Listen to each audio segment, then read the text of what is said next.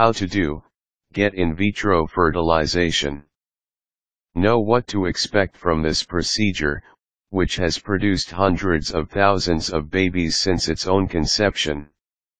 Instructions. Step 1. The woman should start taking hormone injections to help her produce multiple eggs each month. When they're ready to be harvested, the doctor will remove them from her ovaries with a hollow needle, a procedure that takes about 30 minutes under mild sedation or full anesthesia.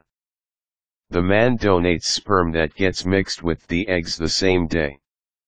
Step 2. A few days later, the woman must return to the clinic to have the embryos implanted into her uterus through her vagina. To increase the chances of pregnancy, most fertility experts recommend that 3 or 4 embryos be transferred, but some couples opt for less to prevent a multiple pregnancy. Step 3. Rest for several hours after the procedure, then go home. Return to the clinic for a pregnancy test in about 2 weeks. Good luck.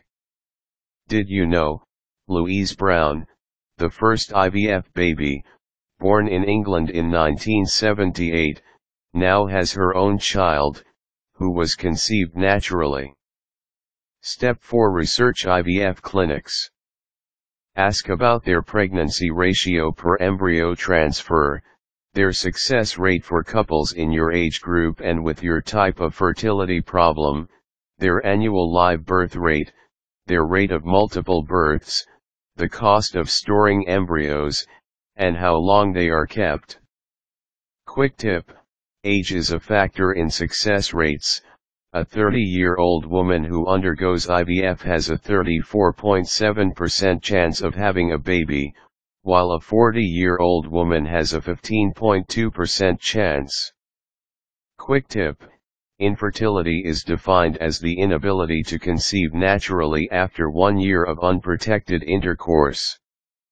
Step 5. Explore other fertility options, like fertility drugs, surgery, or artificial insemination before turning to IVF, a complicated and expensive procedure that is only partially covered by insurance, if at all. Step 6. If you decide on IVF, know how it works. Eggs are fertilized with sperm outside the body to form embryos, which are then placed in the woman's uterus. Step 7. Ask your doctor if you're a candidate for IVF. It's an option for couples who are having trouble conceiving due to endometriosis, low sperm counts, sperm that either can't penetrate or can't survive cervical mucus, or problems with the uterus, fallopian tubes, or ovulation. It's also used by couples with unexplained infertility.